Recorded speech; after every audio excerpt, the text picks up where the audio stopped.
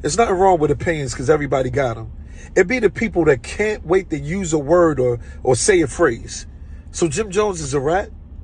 Look at the scenario. Jim Jones surrounded by white people. He's tussling with an older white man.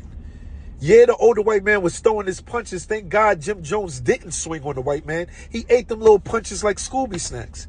Another white man started jumping Jim Jones. When the cops came, they grabbed Jim Jones first. Now, how many racist police officers killed innocent black men? Now, I'm not calling them racist, but we don't know what Jim Jones is thinking about. He only defended himself by saying they assaulted him first. He's human. Like one on the noise. He's human. Now, he said it a lot of times, and that was funny, but he's not a rat. Now, what if Jim Jones would have started punching that white man back and killed the older white man?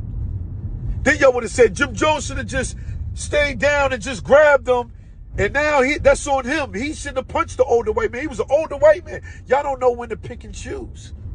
Y'all just don't know. But I love the internet because the internet is made for everybody. Everybody can say something. So I get it. I get it. Everybody can say how they feel.